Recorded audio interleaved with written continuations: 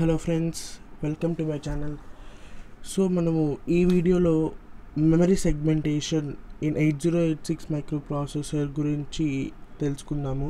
So 8086 మైక్రోప్రాసెసర్లో memory segmentation ఎందుకు introduce చేశారు, coming from 8085 8086లోనే ఎందుకు ఇంట్రడ్యూస్ చేశారు, అండ్ డీటెయిల్స్ సెగ్మెంటేషన్ ఎలా చేస్తారు, సో ప్రాసెసింగ్ గురించి కూడా తెలుసుకుందాము. So before going to the concept, ఎవరైనా నా ఛానల్ని సబ్స్క్రైబ్ చేయకుండా ఉంటే please subscribe it. Next going to the concept, కొన్ని పాయింట్స్ మనము రీక్యాప్ చేస్తాం. ప్రీవియస్ వీడియోస్లో మనం తెలుసుకునే కొన్ని పాయింట్స్ ఒకసారి రివైజ్ చేద్దాము. So 8086 16-bit microprocessor. సో 8086 అనేటువంటిది 16-bit మైక్రోప్రాసెసర్. అంటే అందులో ఉన్నటువంటి రిజిస్టర్స్ అన్నీ 16-bit రిజిస్టర్సే ఉంటుంది. So it can access with 16-bit data easily. It has 20-bit address bus. కానీ అందులో అడ్రస్ బస్ ఎంత అంటే 20-bit. సో ఒక మెమరీ లొకేషన్ యొక్క అడ్రస్ ఎంత ఉంటుందంటే 20-bit ఉంటుంది.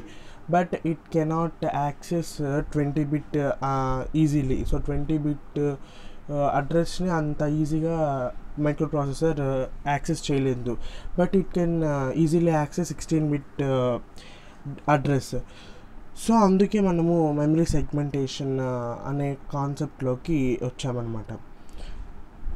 సో 20-bit అడ్రస్ బస్ ఉంటుంది కాబట్టి, అండ్ మెమరీ స్పేస్ కూడా ఎంత ఉంటుందంటే 2/20 1 MB. సో ఇంకొక పాయింట్, ఎందుకు మెమరీ సెగ్మెంటేషన్లోకి వచ్చామంటే due to the more memory locations. So 1 MB అంటే 1 MB మెమరీ లొకేషన్స్ ఉంటుంది కాబట్టి ఒక మెమరీ లొకేషన్లో 1 బైట్ డేటా స్టోర్ చేసుకుంటాం. So 1 MB means 1 MB memory locations ఉంటుంది. So nearly 10 lakh, above 10 lakhs ఉంటుంది.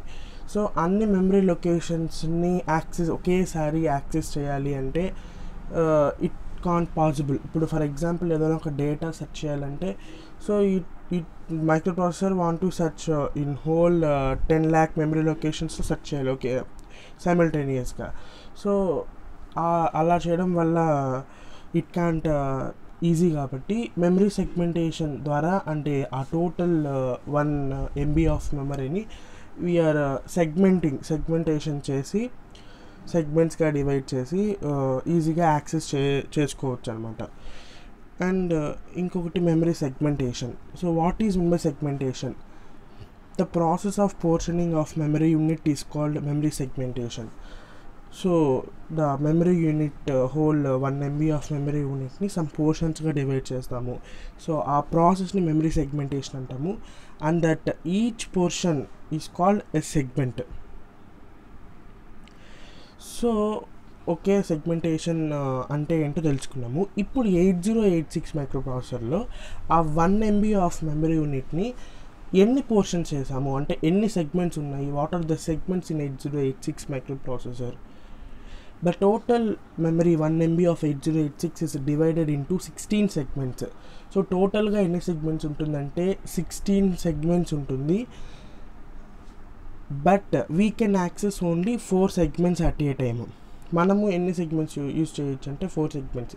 సో 16 సెగ్మెంట్స్గా డివైడ్ చేసాం కాబట్టి, సో 1 MBని 16 పార్ట్స్గా డివైడ్ చేసినట్టు. So each part 1 MB of memory లొకేషన్స్ని 16గా divide చేస్తే ఈక్వల్గా ఈ సెగ్మెంట్కి 64 కిలో లొకేషన్స్ వస్తుంది. సో ఈ segment can store the 64 kilobyte.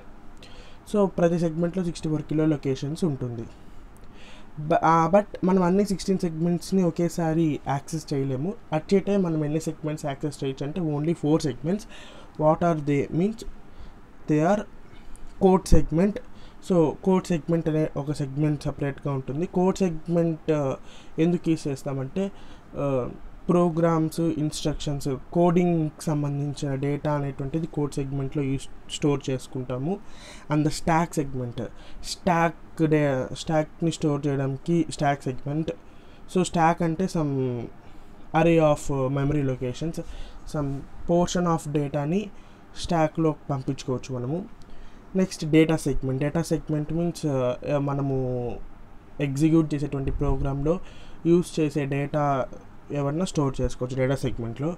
Next extra segment అనేటువంటిది పర్టికులర్ దానికి ఎటువంటి పర్పస్ లేదు, కానీ సో ఒకవేళ ఈ code segment, stack segment, data segment ఈ 3 సెగ్మెంట్స్ 64 కిలో లొకేషన్స్ మాత్రమే ఉంటాయి కాబట్టి, సో ఒకవేళ 64 కిలో లొకేషన్ సరిపోకపోతే we can use extra segment also. So code సెగ్మెంట్కి సంబంధించింది కావచ్చు, స్టాక్ సెగ్మెంట్ కావచ్చు, డేటా సెగ్మెంట్ కావచ్చు, ఏమన్నా స్టోర్ చేసుకోవచ్చు ఎక్స్ట్రా సెగ్మెంట్లో. సో స్పెసిఫిక్ పర్పస్ అనేటువంటిది ఏమీ లేదు. So this is the pictorial representation of the segmentation in 8086 processor. So you can see here 00000, so 5 zeros. So here ikkada meer chusinattaithe 5 zeros, you are 5 zeros. So 5 zeros అంటే ఏంటి, 20 bit address అనేటువంటిది ఉంది ప్రతి memory locations from 000 to FFFF. So maximum memory location, last memory location ఎంతంటే FFFFF 5Fs. So that is the maximum memory location. So that 00000 to FFFF మొత్తం ఏంటంటుంది 1 mega memory locations ఉంటుంది. So ఈ memory యూనిట్లో మనము 4 సెగ్మెంట్స్గా divide చేసుకున్నాము. So code segment, stack segment, data segment and the extra segment.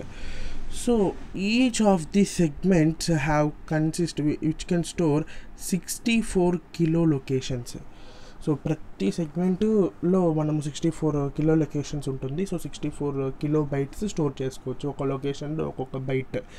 So 64 kilo లొకేషన్స్లో 64 kilo bytes of మెమరీని మనం store చేసుకోవచ్చు.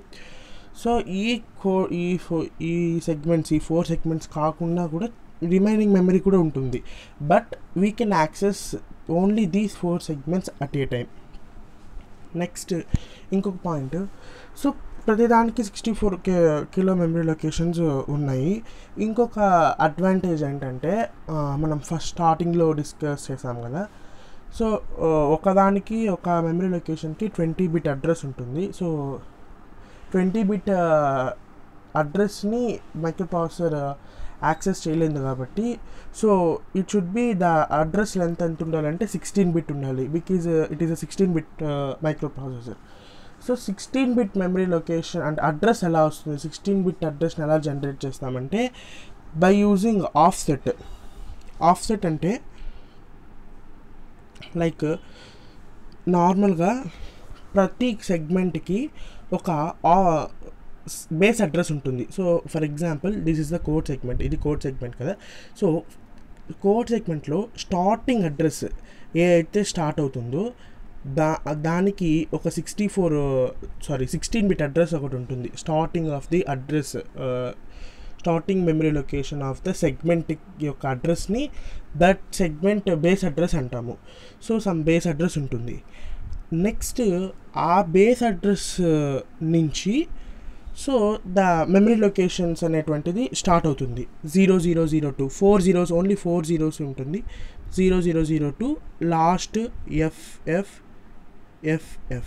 So 4F. So 0002 FFF only 16 bit కాబట్టి ఎంత ఉంటుందంటే లెంత్ 64 కిలో వస్తుంది. ప్రతి సెగ్మెంట్లో 0002 FFFF వరకు స్టార్ట్ అవుతుంది.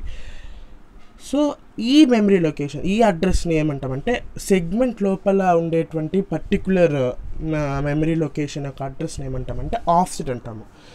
స్టార్టింగ్ అడ్రస్ని ఏమంటామంటే starting address of the సెగ్మెంట్ని so base address అంటాము. సో ఆ బేస్ అడ్రస్ అనేటువంటిది ఎక్కడ స్టోర్ అవుతుంది, సో బేస్ అడ్రస్ ఎక్కడ స్టోర్ అవుతుందంటే పర్టికులర్ ఆర్కిటెక్చర్ ఆఫ్ 8086లో పర్టికులర్ ప్రతి సెగ్మెంట్కి ఒక 16 బిట్ రిజిస్టర్ అనేటువంటిది కేటగరైజ్ చేశారు. So code సెగ్మెంట్కి code segment register, data segment register, extra segment register, stack segment registers అని 4 సెగ్మెంట్ రిజిస్టర్స్ ఉన్నాయి. సో అవి 16 బిట్ రిజిస్టర్స్. ప్రతి రిజిస్టర్లో దాని పర్టిక్యులర్ సెగ్మెంట్ ఒక బేస్ అడ్రస్ అనేటువంటిది స్టోర్ అయి ఉంటుంది. సో ఆ బేస్ అడ్రస్ ఫర్ ఎగ్జాంపుల్ ఈ కోడ్ సెగ్మెంట్ 1234 అనే 16-bit మెమరీ లొకేషన్ నుంచి స్టార్ట్ అయింది అనుకుంటాం. So 1234 is the base address of the code segment. So ఆ బేస్ అడ్రస్ అనేటువంటిది కాన్స్టెంట్గా ఉంటుందా అంటే it may are may not. So కాన్స్టెంట్గానే ఉండొచ్చు, బై చేంజ్ కూడా అవ్వచ్చు. సో ఆ 64 కిలో లొకేషన్స్ అనేటువంటిది అలానే ఉంటుంది, కానీ ఆ రేంజ్ కాన్స్టెంట్గా ఉంటుంది. బట్ ఎక్కడ స్టార్ట్ అవుతుంది అనే మెమరీ అంటే బేస్ అడ్రస్ అనేటువంటిది మారుతూ ఉండొచ్చు, ఎక్కడి నుంచైనా స్టార్ట్ అవ్వచ్చు అనమాట. సో బట్ స్టార్టింగ్ అడ్రస్, ఆ స్టార్ట్ అయ్యేటువంటి అడ్రస్ నుంచి 64 కిలో, దాని తర్వాత వచ్చే 64 కిలో లొకేషన్స్ ఆ సెగ్మెంట్కి సంబంధించింది. సో ఇలాగా offset address and code segment address base address అనేటువంటిది మనం కేటగరైజ్ చేసాము. నెక్స్ట్ ఇప్పుడు పర్టికులర్ ఒక అడ్రస్ ఫర్ ఎగ్జాంపుల్ కోడ్ సెగ్మెంట్లో 00002 FFFF వరకు 64 కిలో లొకేషన్స్ ఉంటుంది అనుకున్నాం కదా.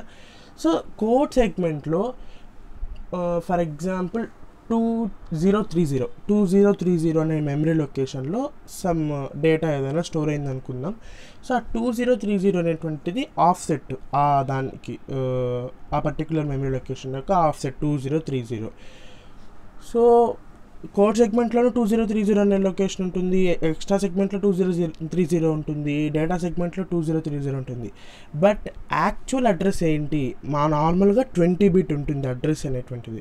సో ఆ పర్టికులర్ ఆ 2030 కోడ్ సెగ్మెంట్లో ఉన్నటువంటి మెమరీ లొకేషన్ యొక్క ఒరిజినల్ ఫిజికల్ అడ్రస్ ఎంత, 20-bit ఫిజికల్ అడ్రస్ ఎలా మనకు తెలుస్తుంది, హౌ వి క్యాలిక్యులేట్ అంటే, సో ఒక ఈజీ స్టెప్ మనం ఫాలో అయితే it can easy to calculate అనమాట. So what is that step means, the 20-bit physical address of a memory location can be determined as follows: the segment base address into 10 plus offset. అంటే each సెగ్మెంట్కి some base address ఉంటుంది. So ఆ base అడ్రస్ని into 10 చేస్తాం. అంటే why into 10 అంటున్నానంటే ఎల్ఎస్బిలో మనము 0 add చేస్తాం. ఎప్పుడైతే ఎల్ఎస్బిలో 0 add చేస్తామో ఆ 16-bit అనే అడ్రస్ 20-bitగా మారుతుంది. సో ఆ 20-bit డేటాకి ఈ ఆఫ్సెట్ అడ్రస్ని యాడ్ చేస్తాం. సో ఎప్పుడైతే ఈ ఆఫ్సెట్ అడ్రస్ యాడ్ చేస్తామో వచ్చినటువంటి రిజల్టెంట్ ఆ పర్టిక్యులర్ మెమరీ లొకేషన్ యొక్క 20-bit physical address, actual address అది. సో ఒక ఎగ్జాంపుల్ చూద్దాము. ఫర్ ఎగ్జాంపుల్ ఒక సెగ్మెంట్, ఏదో ఒక సెగ్మెంట్ తీసుకుందాం, దాని ఒక base address 1000 16-bit address base address. Offset ఎంతంటే 3561. ఈ 1000 అనే బేస్ అడ్రస్తో ఉండేటువంటి సెగ్మెంట్లో, ఆ సెగ్మెంట్లో సమ్ లొకేషన్ 3561 అనే మెమరీ లొకేషన్ ఉంది, అది ఆఫ్సెట్. సో పర్టికులర్గా దాని యొక్క ఆ మెమరీ లొకేషన్ యొక్క ఫిజికల్ అడ్రస్ ఎలా క్యాలిక్యులేట్ చేస్తామంటే, so that base address 1000 into 10 plus 3561. So అప్పుడు 20-bit యాక్చువల్ అడ్రస్ ఏమొస్తుంది, 13561. సో ఆ 13561 అనేటువంటిది actual 20-bit physical address. So ఈ 13561 అనేటువంటిది 20-bit. ఈ 20-bit అడ్రస్ని యాక్సెస్ చేయలేదు కాబట్టి మనము సెగ్మెంటేషన్స్ చేసి ఆఫ్సెట్ అడ్రస్ ద్వారా యాక్సెస్ చేస్తాం. 3561 అనే ఆఫ్సెట్ అడ్రస్ ద్వారా యాక్సెస్ చేస్తాం, మెమరీ లొకేషన్ యాక్సెస్ చేస్తుంది. So this is about calculation of physical address. Next offsets. మనం ఇంతకుముందు చెప్పాము ప్రతి సెగ్మెంట్కి ఒక బేస్ అడ్రస్ అనేటువంటిది ఉంటుంది. సో ఆ బేస్ అడ్రస్ ఎక్కడ మనకి ఎలా తెలుస్తుంది అంటే, ఎక్కడ స్టోర్ అవుతుంది అంటే, ఆర్కిటెక్చర్ ఆఫ్ 8086లో దానికంటూ సపరేట్గా పర్టికులర్ రిజిస్టర్స్ ఉన్నాయి. సమ్ 4 రిజిస్టర్స్ ఉన్నాయి. Stack segment register, data segment register, code segment register, extra segment register ఉన్నాయి. So particular segment base address దాంట్లో స్టోర్ అవుతుంది. ఆఫ్సెట్స్ ఎక్కడ స్టోర్ అవుతుంది, ఆఫ్సెట్ అడ్రస్ ఎక్కడ స్టోర్ అవుతుంది అంటే, ఫర్ కోడ్ సెగ్మెంట్లో ఉండేటువంటి మెమరీ లొకేషన్స్కి వాటి యొక్క offset instruction pointer IP instruction పాయింటర్లో store అవుతుంది. నెక్స్ట్ స్టాక్ సెగ్మెంట్ యొక్క ఆఫ్సెట్ స్టాక్ పాయింటర్లోను బేస్ పాయింటర్లో స్టోర్ అవుతుంది. స్టాక్ పాయింటర్లో ఏది స్టోర్ అవుతుంది, టాప్ ఆఫ్ ది స్టాక్ అంటే టాప్ ఆఫ్ ది స్టాక్ సెగ్మెంట్లో top of the memory location యొక్క అడ్రస్, దాని యొక్క ఆఫ్సెట్ మాత్రము స్టాక్ పాయింటర్లో స్టోర్ అవుతుంది. ఆల్ 60 మొత్తం ఆ స్టాక్ సెగ్మెంట్లోని 64 కిలో లొకేషన్స్ యొక్క ఆఫ్సెట్స్ మనము యూజ్ చేసేదాన్ని బట్టి ఏ మెమరీ లొకేషన్ సంబంధించి మనం యాక్సెస్ చేస్తున్నాము. సో పర్టిక్యులర్ మెమరీ లొకేషన్ యొక్క ఆఫ్సెట్ ఈ బేస్ పాయింటర్ రిజిస్టర్లో స్టోర్ అవుతుంది. అలాగే సిమిలర్గా డేటా సెగ్మెంట్లో ఉన్నటువంటి మెమరీ లొకేషన్స్కి ఆఫ్సెట్ అనేటువంటిది సోర్స్ ఇండెక్స్ ఎస్ఐలో స్టోర్ అవుతుంది. అండ్ ఎక్స్ట్రా సెగ్మెంట్కి సంబంధించినవి డిఏ డెస్టినేషన్ ఇండెక్స్ రిజిస్టర్లో స్టోర్ అవుతుంది. సో ఈ IP, SP, BP, SI, DI ఇవన్నీ 16 బిట్ రిజిస్టర్స్. సో ఆఫ్సెట్ కూడా 16 బిట్ ఉంటుంది కాబట్టి it will be easy to store. 16 bit అడ్రస్ని store చేసుకోగలుగుతుంది. So next ఈ ఫిజికల్ అడ్రస్ మనము మాన్యువల్గా యాడ్ చేసాం కదా.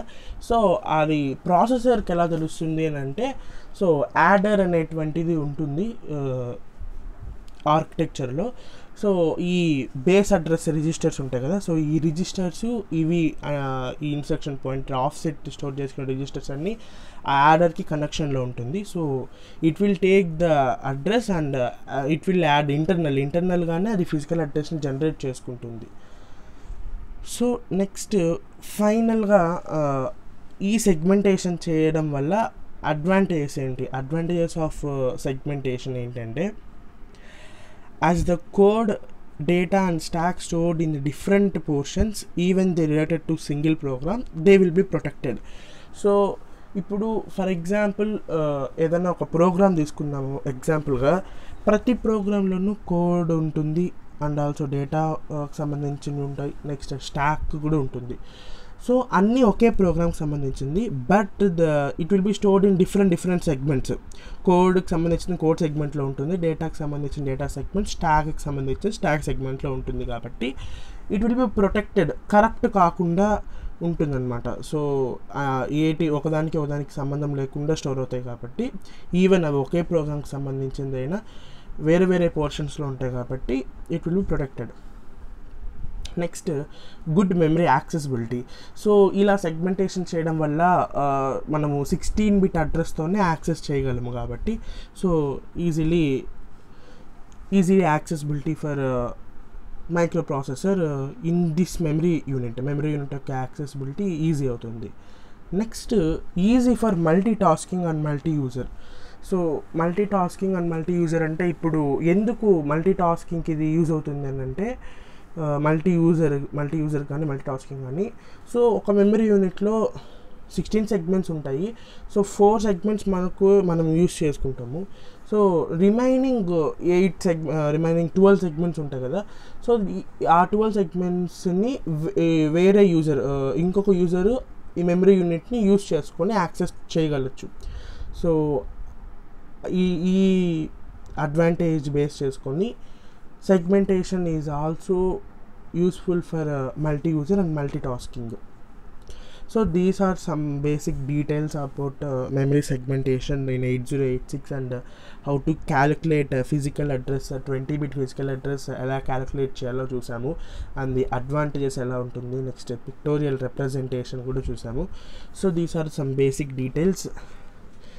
సో ఈ వీడియో మీకు నచ్చినట్టయితే లైక్ చేయండి ఫ్రెండ్స్, అండ్ ఎవరైనా నా ఛానల్ని సబ్స్క్రైబ్ చేయకుండా ఉంటే please subscribe it and press the bell icon to get the latest notifications. So thank you.